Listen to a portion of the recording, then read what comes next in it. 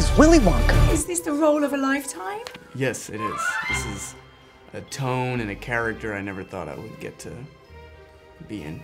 Grab your golden ticket. The Chocolate Factory is back in business with Timothée at the helm. Please don't make me say that again. His sidekick, Hugh Grant, is small but mighty. In Loompa Land, I am regarded as something of a whopper. Did you ever think you'd be playing an Oompa Loompa? I didn't think I'd have sunk this low, this fast, no.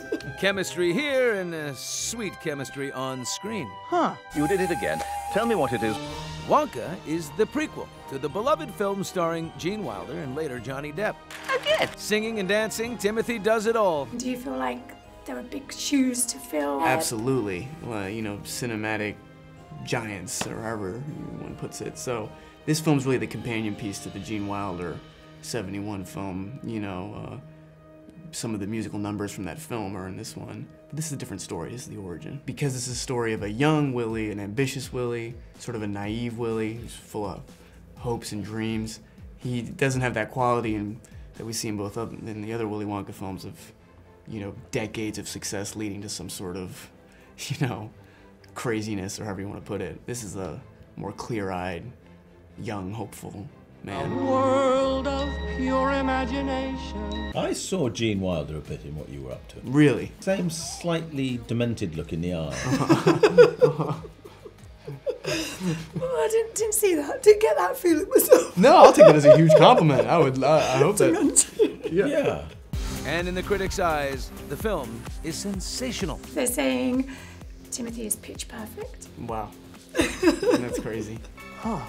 I haven't looked at anything. Hugh will only read negative stuff. Hugh. I skip the good ones looking for little pearls of poison.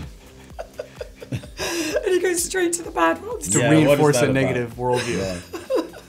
Surely that's not good.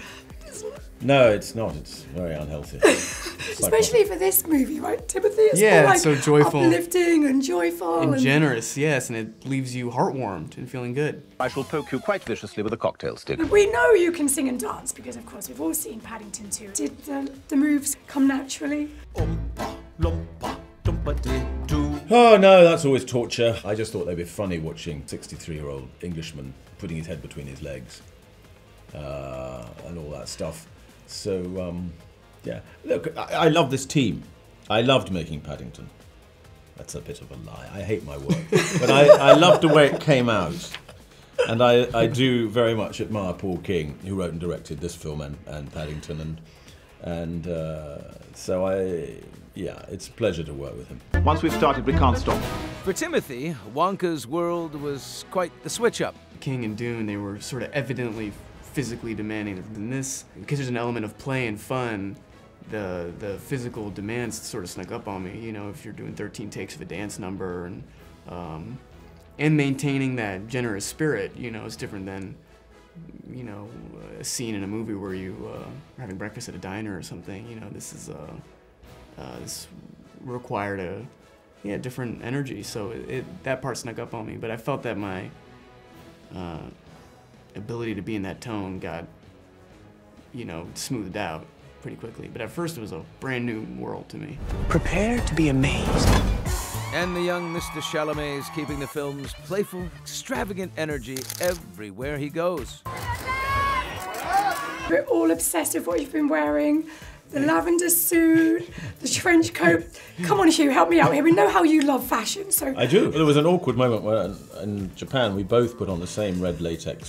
Panic, wasn't it? Panic, yeah. We did a coin toss and then we got to wear it. Well, he is Wonka after all. I guess it's time to change the world.